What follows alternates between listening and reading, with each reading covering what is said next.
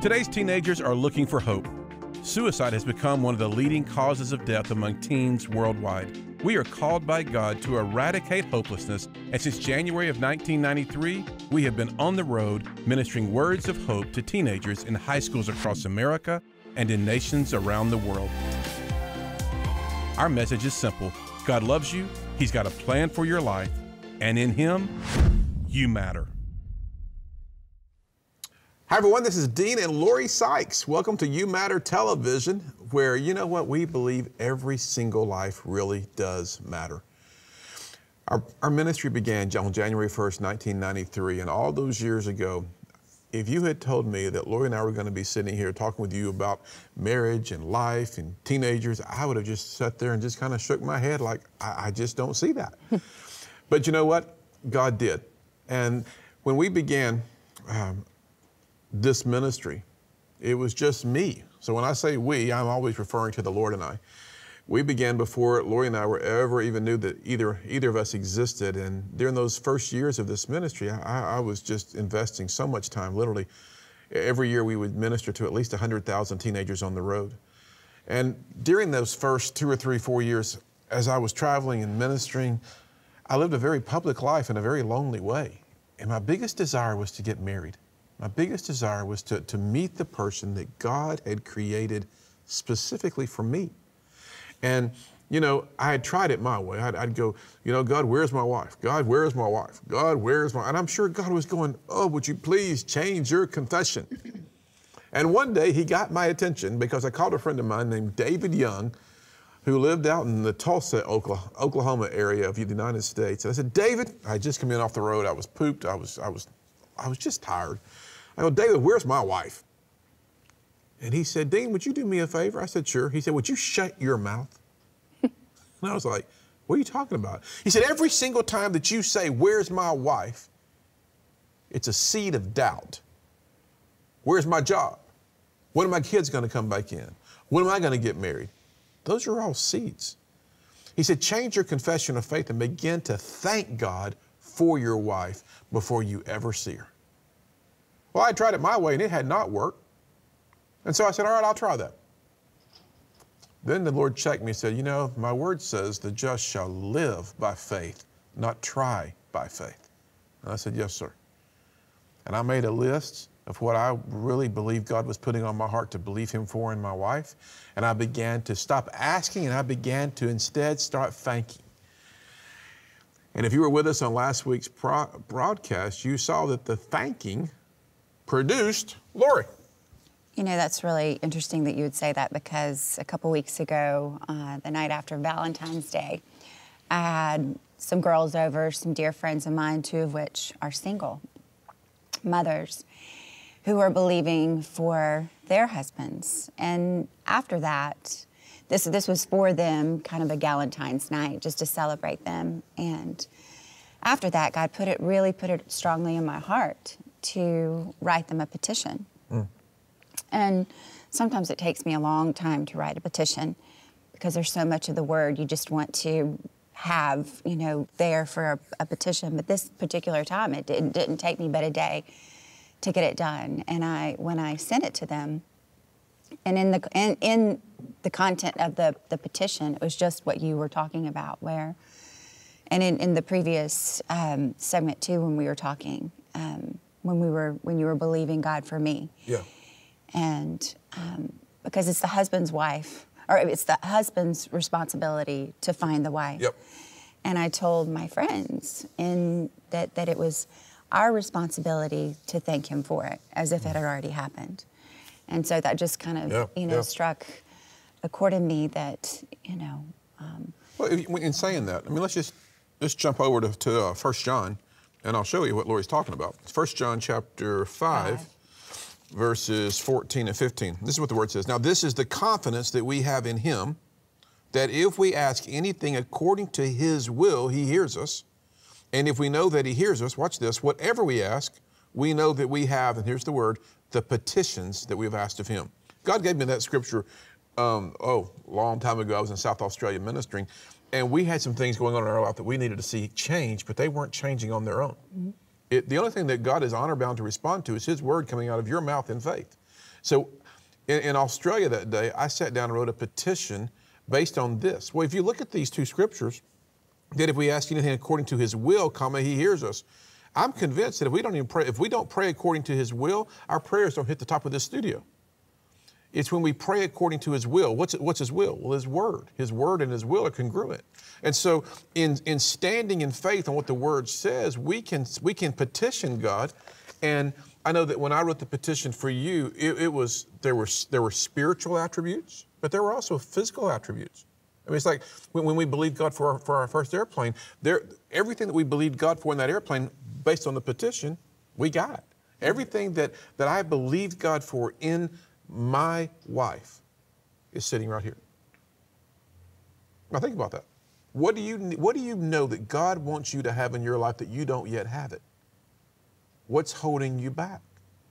Well, I can tell you one of the things that's holding him back, which is one thing that we talked about that night when I was with my friends. Because I've had to learn this over the years, and it's taken me a long time to recognize this. But in order to really believe the word that God gives us access to, we have to accept the love that He's given us, accept the acceptance of Him first, before we can ever really, truly believe God for what He already wants to do for us. That's good. And it goes back to accepting His acceptance. And really, I mean, I think a lot of us, I mean, I know you and I grew up in a Christian home. We heard God loves you. We've said God loves me over and over and over, but it's not until we grasp that and we own it and it becomes a part of who we are that we are able to truly see Him as Father. Father God, who you're a father, you love your children, and you would do anything and everything that you could for them, and gladly. So I just think it's that crossing over into not just, yes, God accepts me, yes, God loves me, but accepting that and it becoming a part of who we are. So that's such an important point to grab hold of, because we are accepted in the beloved, meaning He accepts us. He meets us where we are. We talked about this last week. He meets us where we are, and He leads us on this journey of where He desires us to be. Maybe you're on that journey right now, and maybe you feel lonely. Maybe you're wondering, you know what? What's all this? Call the number on your screen. There's a number there. Someone who cares will answer that phone. They'll pray with you. You can write us. You can email us. You can connect with it. And we want to connect with you, because we don't believe this is just a one-way deal where we're just talking to you. We truly believe that we can hear from you as well. Maybe something that's said on the broadcast today, you go, hey, I had an idea, Dean. Or Lori, I was thinking about this. Contact us and tell us what the idea was. Share with us what's on your heart. So Lori and I, we go on our first date. We talked about this last week. And now we are about 40 days into our relationship. And I'm like, well, she's the one for me. And so I go to a jewelry store where I had done some business, and a dear friend of mine owns it. And I said, you know, I've met the girl I'm going to marry. I need a ring. And so I got the ring. And I remember I went over to your parents' home. You obviously weren't there that day. I went to talk with your mom and dad. And I said, I'd like to have your blessing, talking to your dad, to marry your daughter. And instantly he said yes, because they knew. And your mom said, you know, we've been praying for our girls' husbands for a long, long time. And you're here. I said, well, you can stop praying, because I'm here, and this is mine, and we're together, and that's how life's going to be. You started early working on my mom and dad, didn't you? I did. Yes, I was the son they never had. Anyway, I remember I asked Lori to marry me. She said yes. So we met in August. We were engaged by September and married the following May. And go back to our second date when I told you that I wasn't interested in getting involved in a relationship. I will never forget that night. I was driving her home, driving down a place called Tunnel Boulevard. I don't know right where we were sitting. And she looked over and she said, I just need you to know I'm not interested in a real. And I'm like, well, okay, you may not think you're interested, but you are, because God will put this on my heart, not put it on your heart. Mm-hmm. And we got married May 4th, 1996. And on our honeymoon, we got pregnant with Will. So we met in 95, married 96, had Will 97, Ellie 98, Meg 99.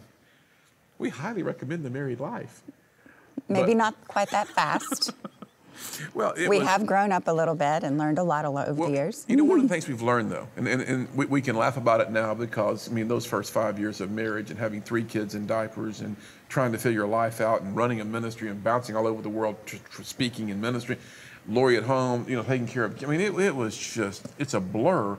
But I'll tell you one thing, one verse that the Lord really prompted me to share with you on today's broadcast, and it kind of fits right where we are, so let me just jump to it.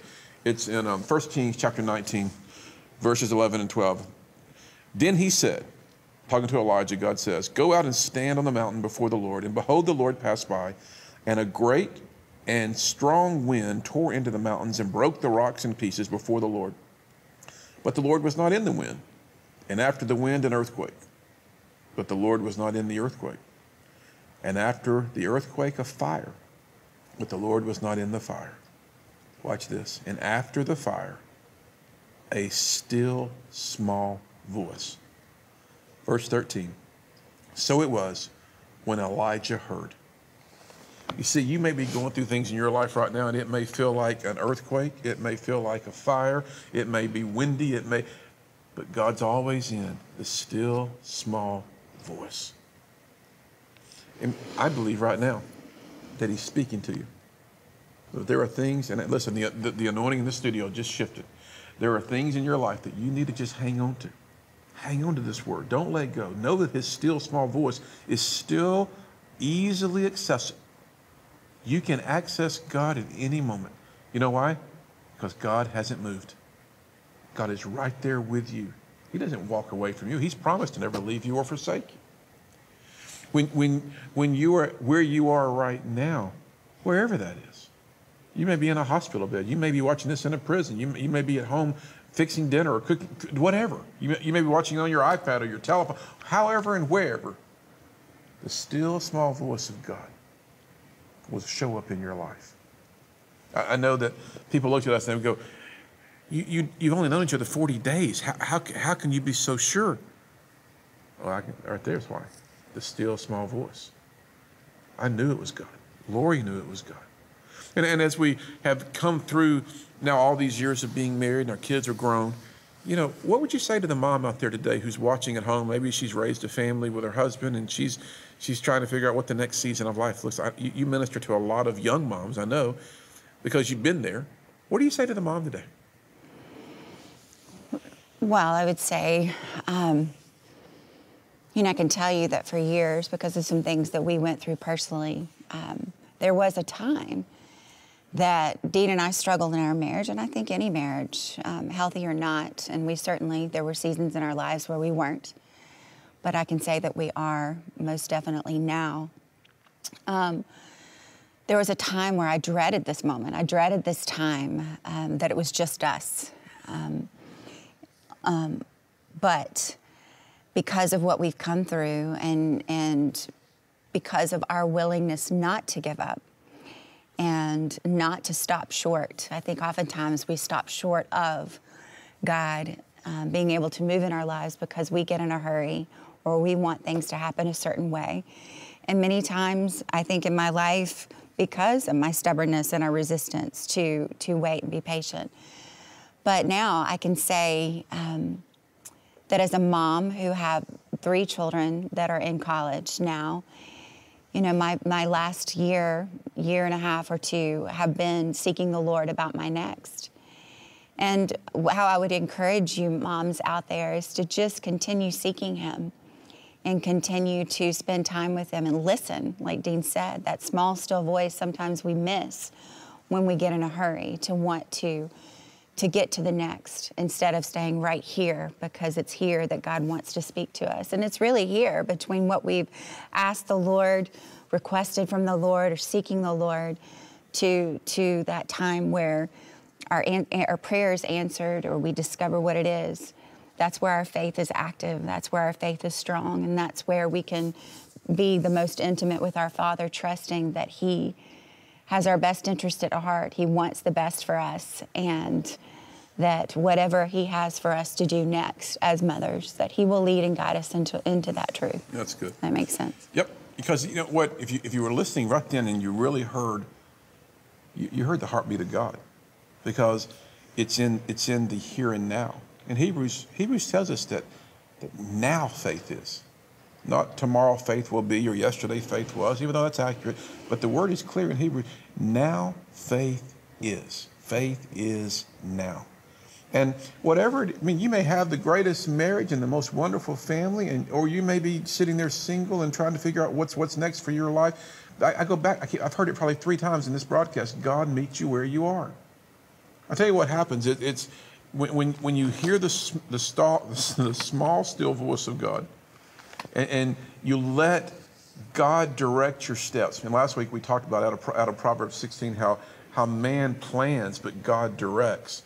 When you're listening for God, when you're literally in tune to where it is that God's wanting you to go, where he's wanting you to be, then he takes you on this journey that leads you over to, I'm just going to read it to you, Ephesians 3:20. Now to him who is able to do exceedingly abundantly above all that we ask or think, according to the power that works in us.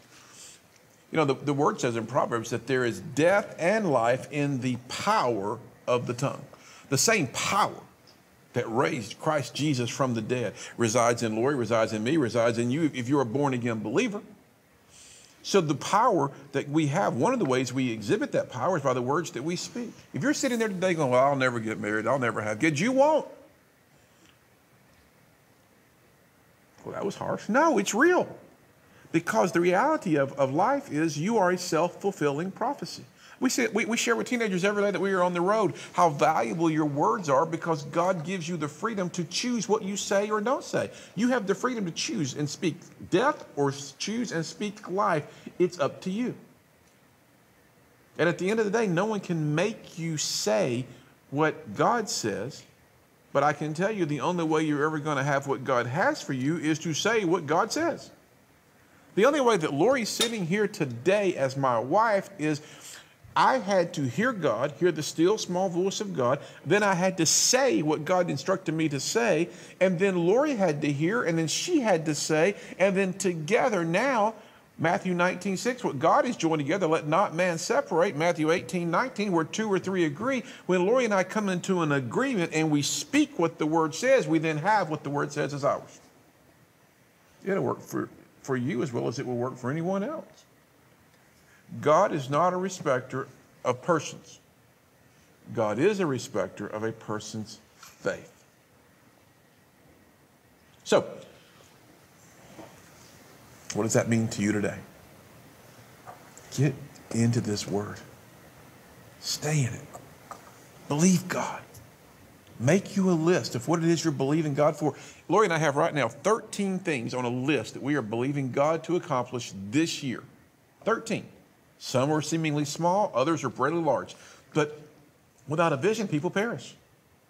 We're getting ready to go to break, and when we come back, we're going to wrap up today's broadcast. But again, there's an 800 number on your screen that's there for a reason. We pay for that. Our ministry pays that service so that you can have someone that you can talk to right now. If you dial that number, someone who cares, someone who knows God, who knows how to pray, will answer, will pray with you. They'll give you information on how to reach our ministry. In addition to that, I want you to take a look, please, at this announcement on You Matter, my personal testimony of hope. Much more of Lori's and my story is in this book. Take a look at these 2 announcements, and we'll be right back.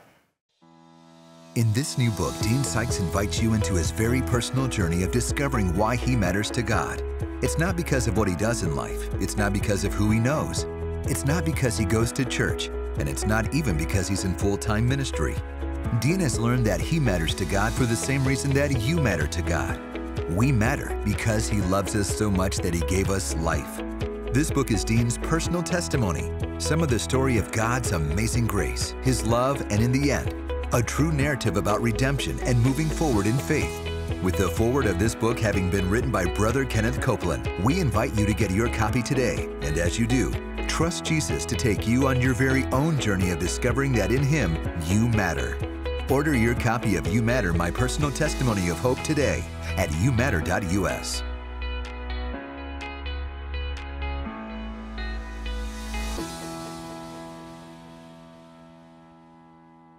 Hope you're having a great day wherever you are. Today we are actually in St. Louis. Behind me is the arch. They tell me this is the tallest monument in America. I just wanted to share with you one more time why we do this. Your life really does matter. This pledge card is a pledge that we ask teenagers every day to sign. Teenagers from all walks of life, from every imaginable social class, wherever you are, wherever you're watching this, I encourage you, go online, youmatter.us, and sign our pledge, because this pledge is a personal choice that begins with a personal signature. The pledge simply says, I choose to live and not end my life for 3 reasons. God created me as an original, God created me for relationship, God created me to fulfill a purpose. Job 33:4 says, the Spirit of God made you, and the breath of the Almighty gave you life. That's where you came from, my friend. And let me share this in closing with you. When you sign this pledge, get this, where there is life, there is hope. Your life really does matter. God bless you. Okay, that's You Matter, My Personal Testimony of Hope. We really encourage you to pray about getting this. It's a tool that has helped a lot of people, because testimonies are relatable. And I guarantee you today, there are many of you out there who can relate to our story. And you know, at some point in the future, we'll have an opportunity the Lord will give us, I believe, to really share more and more more in depth of our story that I know you'll relate to. So also the pledge card, boy, that's the centerpiece of what we do with teenagers. It is the centerpiece of reaching in. Every high school we go into, as you just saw, I stand on the stage and I just watch these teenagers grab this pledge, and I watch them sign their name, taking personal responsibility. You know what? Whether you're a teenager today, a college student, or even an adult, you can go on our website, youmatter.us, and you can sign the pledge right there online, and you can become part of a growing community of literally tens of thousands of people who've signed the pledge. Lori, what's on your heart as we get ready to close? Well, I think when we were talking earlier, the thing that it almost distracted me a little bit, because I kept hearing the word in we were referencing in. I think the most important part about all of this is that we stay in Him and our Heavenly Father, because He desires for us to have a relationship with Him before He desires for us to have a relationship with anybody else. And I believe that marriage is a reflection of our relationship with the Heavenly Father. He is love. Therefore, He wants us to be in that place of intimacy with Him, not just because we're seeking Him for something that we desire, although we have access to His Word, and He gives us the desires of our heart when we delight ourselves in Him. But that's, if you could ask me, one of the greatest gifts I've ever received, and that is, of course, salvation and marriage and my family. But the most special gift that I have ever received is the being in Him part. Yeah. That place of intimacy, that place of just knowing that He is real and that He can do, like Dean mentioned earlier, and I believe it wholeheartedly, exceedingly abundantly above all that we could ask or think.